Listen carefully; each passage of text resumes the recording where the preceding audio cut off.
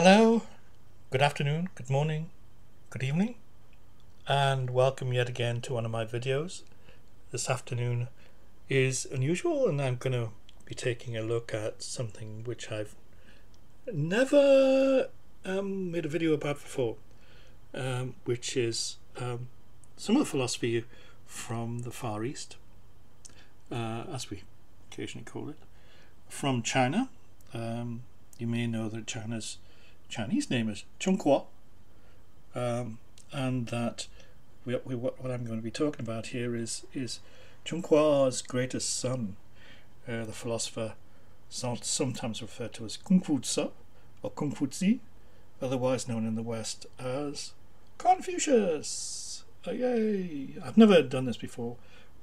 Confucius is not that difficult to explain, but there is quite a bit to it.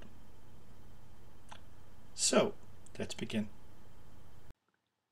So what is to be said about this? What was very interesting is the context of the dates from which Confucius's work comes. He's from the 4th, 5th and 6th centuries BC. So what we're talking about here is some 2,500 years old in terms of its origins.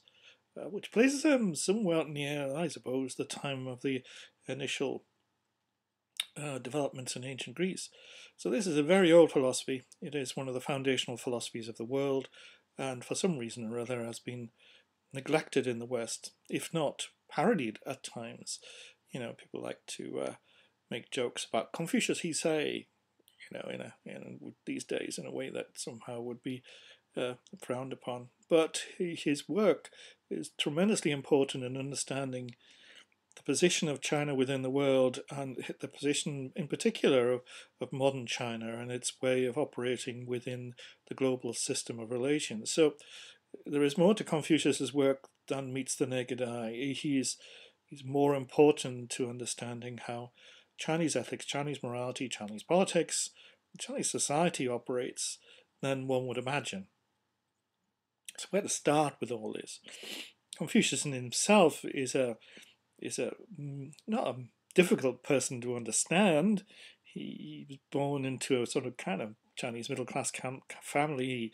He was in his initial years, because of the death of his father, he was brought up in poverty and later on worked in a variety of menial jobs, including cow herd and things like that. And eventually, through his own hard graft and good luck, which is typical of people of the type, having lived within a period of change, he managed to work himself up into being a civil servant who did quite a lot of job within the pre-imperial Chinese state. This is the time before even the development of something called China. You may know that the Chinese name for the place we call China is Zhongguo, and its derivation of that name comes from the emperor who unified it in the first place, usually referred to as Chan.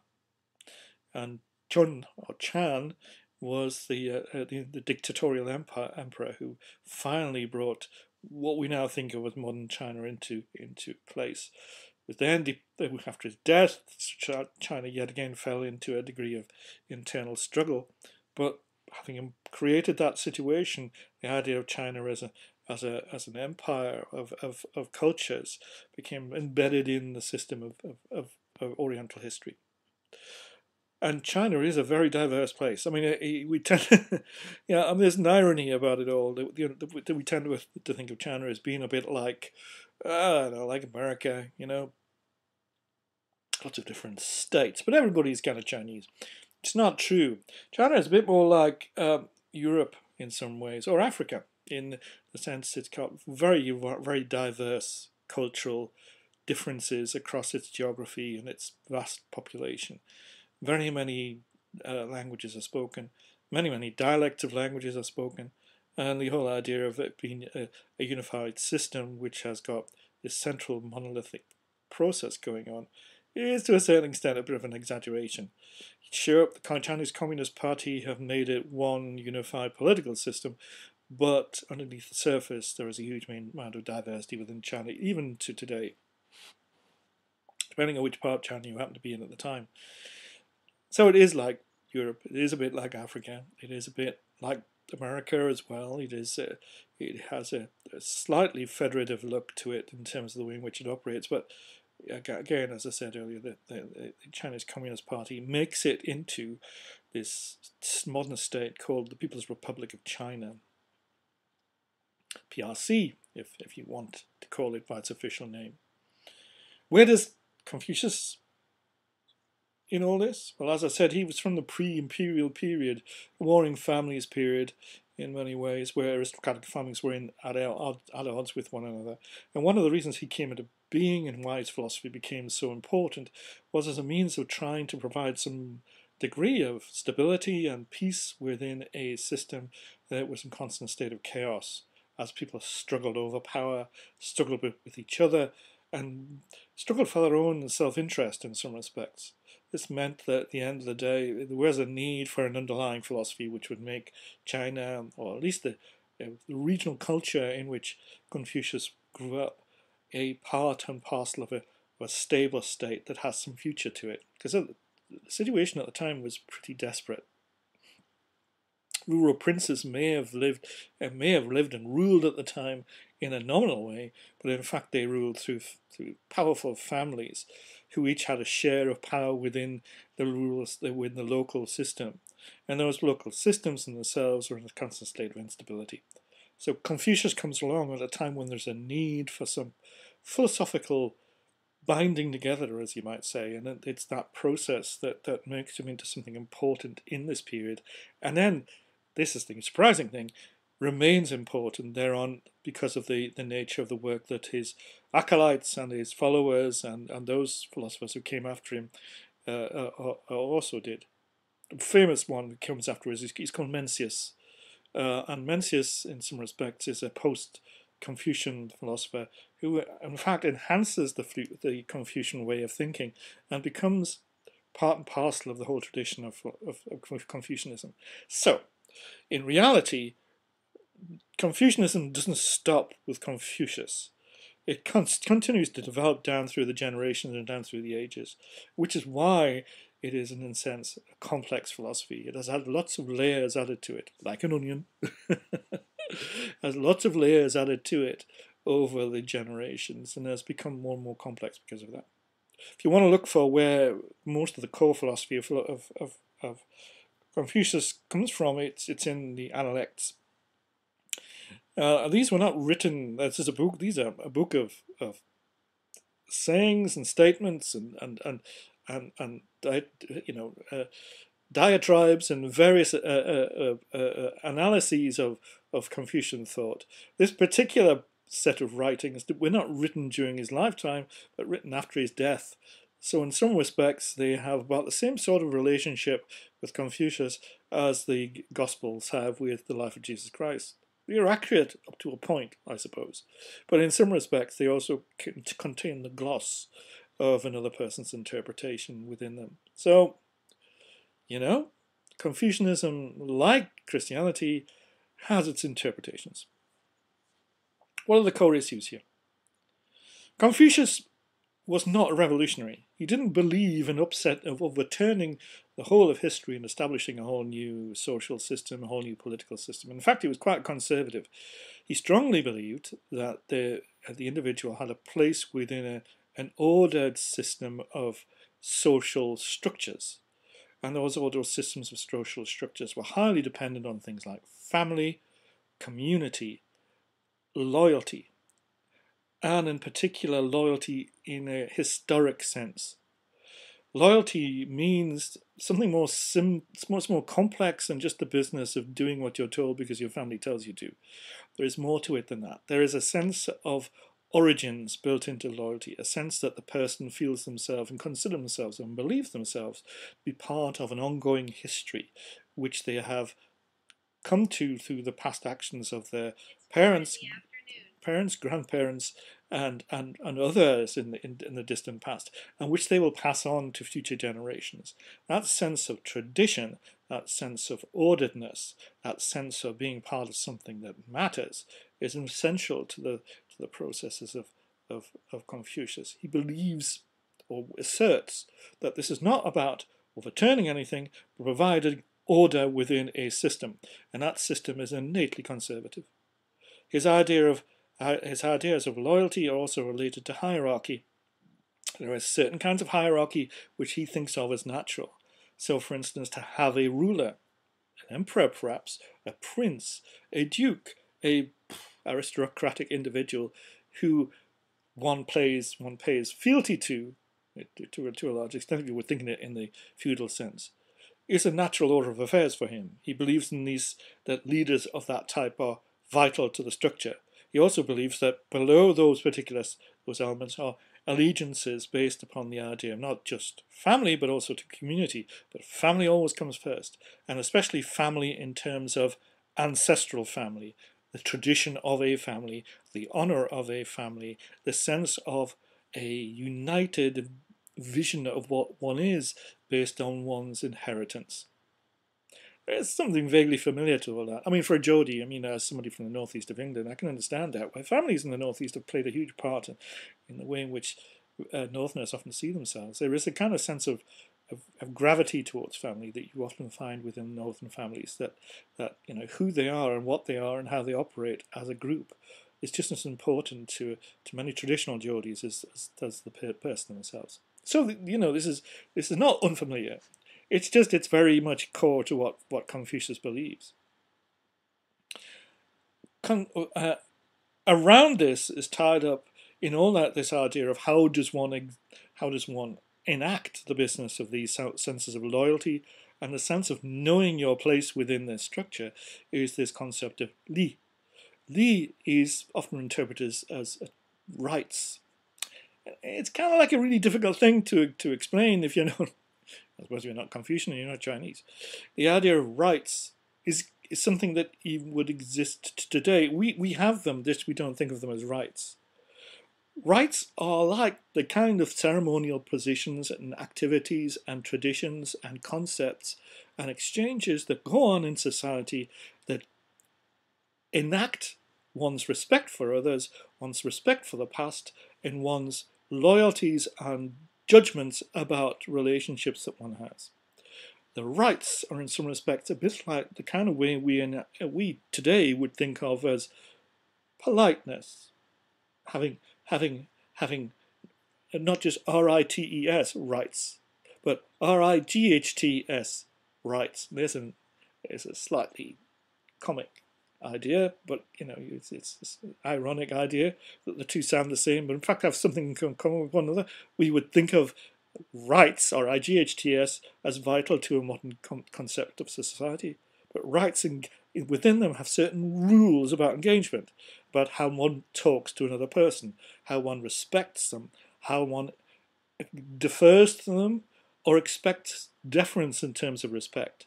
Those sorts of relationships that one has within society based upon hierarchical position, relationships to others, expectations and so on, happen within our society. If you're arguing from the point of view of anarchy and an anarchist, an anarchist would see this as the worst aspects of society. Confucius, on the other hand, sees this as really, really, really important. For him, those structural systems engaged in through the idea of rights, RIT, is a really important aspect of maintaining how people relate to one another. So, for him, as a 5th century, 6th century China, BC, you have this interesting idea that for him a right would be how one dresses, how in terms of one clothing, how one relates to events, in terms of, for instance, how long one would mourn after a death in the family, that there are certain traditional ways of doing that, how one respects one's ancestors, how one respects one's superiors within the social system. And this rule of rights applies to everyone. In other words, there is no exception within that. Those rights are supervening even above the emperor. The emperor is expected to operate within them, and he's expected to show the same sort of deference to the concept of rights as anyone else. Now, this is interesting because if you refer to the modern age, then the same supervention of moral behavior is something we would all expect. politicians and people in power to have. In fact, one of the biggest things that one objects to in modern society is the idea of morality of politicians often seems to be lacking. Therefore, from the point of view of a modern Confucian interpretation, the rights, R-I-G-H-T and R-I-T-E-S, of modern society will be based upon the idea that we will expect to show respect to politicians, but in return, politicians would be expected to show respect to us. And this exchange, this reciprocity for Confucianism is a vital aspect of the way in which the philosophy is engaged. For Confucius, in his own day and age, the idea, this idea of reciprocity is a vital exchange in terms of valuing how one operates within society. If people don't do this, if people step out of the bounds of this reciprocity, then the whole society falls apart. It's necessary for everyone to behave in a certain way in order to make sure that the communicational engagements that people have with one another actually provide the kind of understandings that enable us as a society to function. So out of all this comes something which we probably today would find objectionable, the idea of knowing one's place. For Confucius, the idea of knowing one's place is a natural thing. But one is supposed to be good at knowing one's place. One is supposed to be good at whatever one does. If one is a peasant and knows one's place, one is a good peasant. They still respect the rights. They still respect the idea of, and they still demand respect from their superiors, their superiors, in terms of the way in which they interact reciprocally with others. In other words, it's right in Chinese society, as Confucius saw it, the emperor must treat his subjects with respect, value and love them, and operate in their best interests, and they will do likewise. His idea is this virtuous behavior spreads down through society, not through the business of preaching and teaching, but on the basis of example. So Confucianism is a very exemplifying philosophy. It's how you behave that matters, not what you say. Because what you say can be valueless, but how you behave demonstrates your moral position within society. And that's for everyone to do, irrespective of whether they're very rich, very poor, or anybody in between. Those sorts of relationships, in some respects, generate their own impetus in terms of the moral order of society and how people treat one another. Of course, there's a certain perfectionism built into all this, the idea that somehow this is all going to happen. But, got to admit, there is a certain sense to it. So there is Li. There is Li, the idea of rights. There is a sense of structure. This is a structural system. Also, along with this, there is the idea of virtue. Virtue is something Confucius is fascinated by. Funnily enough, so is Aristotle, and there is a certain parallel between the two. They both think in terms of virtue. Virtue is not something you can really... It's not something you can teach, it's something you do. Virtue is right action. Virtue is, in a sense, moderation as well. Virtue is the business of having certain behaviors that illustrate the fact of your moral your moral standards.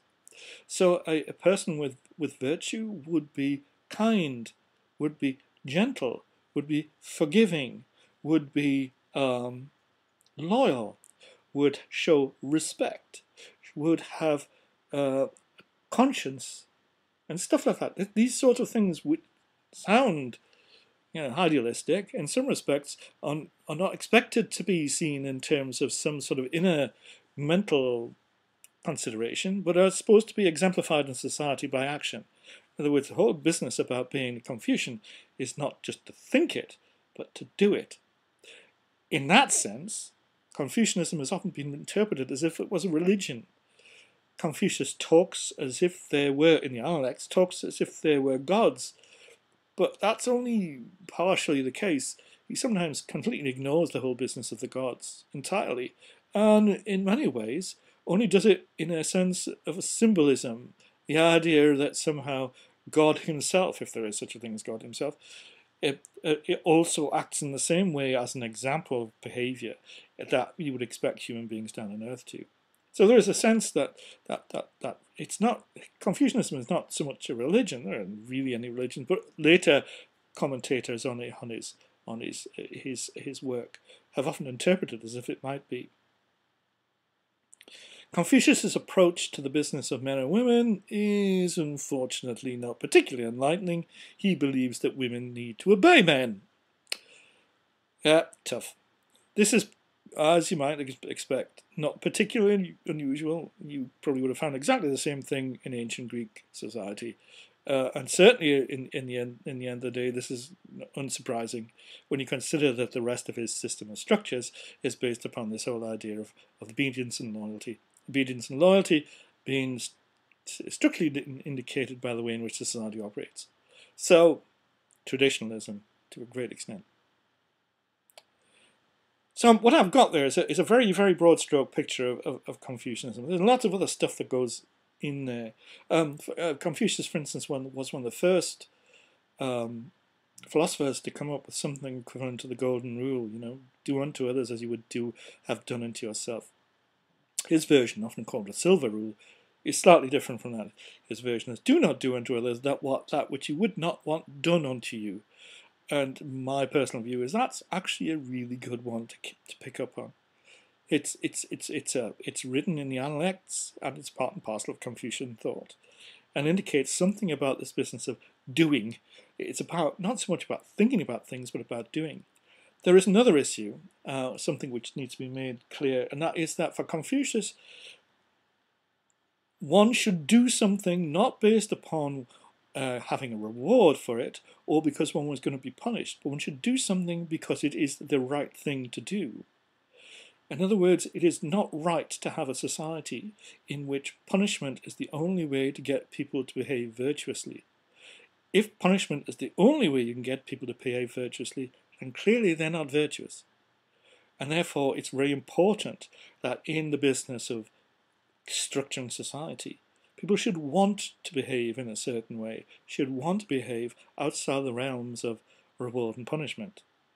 To do good for Confucius is to do good because good is a good thing to do, not to do good because it's going to look good in your CV, not to do bad and so refrain from doing bad, not because you can get punished, but because doing bad things is a bad thing to do. These issues, I suppose, are again part and parcel of a process that in many respects Westerners would find familiar but difficult. So how does this cascade down through the ages? Modern China, in some respects, and especially Chinese communism, is not as easy to understand as you might think it is. During the period of Mao's rise to power, his version of communism was very often welded together from a number of different sources. He knew full well in his battle for the Chinese soul that he was building it on a long tradition of other philosophies, not just the one of Marx. And in the process of doing what he did, he welded in various aspects of Confucianism, especially in relation to the business of structure and loyalty. So in modern China, there is still a sense of knowing your place, knowing your loyalties to superiors, being honourable in the way in which you operate in terms of your relationship with others, and innately knowing what the right structural behaviour is. This can, of course, mean that for people coming to China from the West for the first time may find Chinese behaviour sometimes a little bit difficult to comprehend. Chinese people can sometimes be, especially traditional older Chinese people, can sometimes be difficult to get. The whole business of Chinese inscrutability, for instance, is based upon this whole idea that in many ways the communicative relationships people have with one another in China are not the same as the ones we have in the West, because of the nature of the inheritance of Confucianism, because of the nature in which these particular systems of loyalty and virtue and the rights still exist. I mean, the rights of modern China are not are nothing to do really with the old ones of what you wear and how you behave with the superior, but they're very much to do with the whole business of one's relationships to one's family, to one's friends, to one's workplace, to one's community in the hierarchical order, and to the Chinese Communist Party. So there is, in some respects, very much a proto-Confucianism concept running through the middle of Chinese society, which has got a lot to do with how Maoist thought works. Maoist thought, because it had to encompass vast society with many different cultures, with many different social strata, is more nationalistic. It is more traditional. It is more involved with the business of how to interpret Marxism in a way that soldiers, peasants, and proletarians and slightly more middle class intellectuals would understand it and encompass that. So it is blended with a degree of Confucianism, but that blend is never absolutely on the surface. It's always below the surface. It's always below the surface in the way in which relationships are enacted within modern China. Modern China also has a kind of paternalistic side to it. You may have noticed that in terms of the way in which the Chinese Communist Party intervenes in just about everybody's life. But this is nothing new.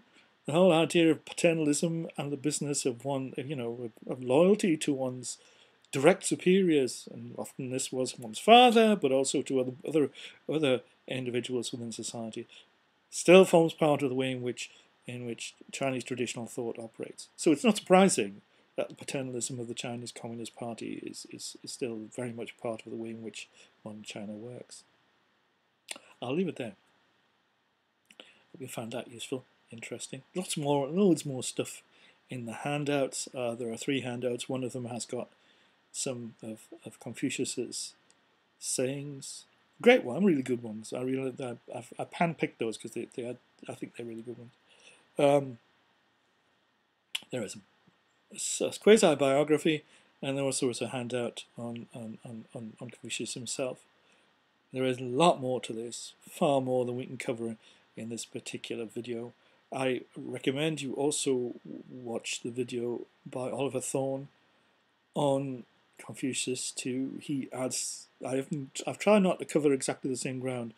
What I've also tried to do is to cover it, when it does touch the same material, to cover it from a slightly different slant, so that I create a third dimension for what he has to say, and vice versa. Please do go and have a look at what Oliver Thorne has to say, on YouTube in his channel called Philosophy Tube. Okay? Have a good week. Thank you for listening, and do take care out there. I'll see you again soon. Bye-bye now.